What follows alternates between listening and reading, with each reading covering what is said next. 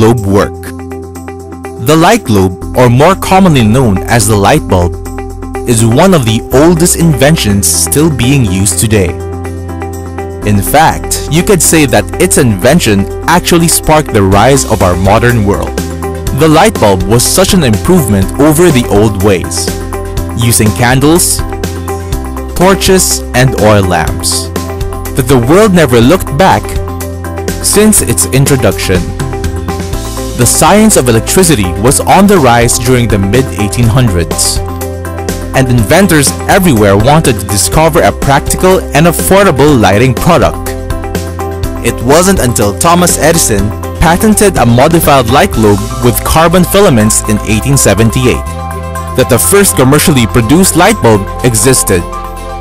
And in just 25 years, people from all over the world already had this electrical lighting device installed in their homes. But how does it work? Well, a light globe is basically an electric light source. It works when electricity passes from a wire to a conductive filament, or the wire, heating it up until it starts to glow and emit light. This is called incandescence. Since the heat from the electricity eventually burns out the filament, a glass vacuum bulb is placed over the filament to keep oxygen out and thus minimize burning out. Being in a vacuum, the filament is less likely to burn out quickly than it does when not enclosed. This bulb is what gives the light source its globe shape. Another part of the light globe is the screw base, a metal threaded base that sits beneath the glass bulb. This is what's screwed to a socket that's connected to a source of electricity. So simply put, light bulbs work through conversion of electric energy into heat and light.